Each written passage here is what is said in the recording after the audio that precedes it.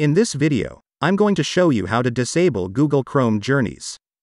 Before we proceed, make sure you subscribe to this channel and press the bell icon to get daily tech videos.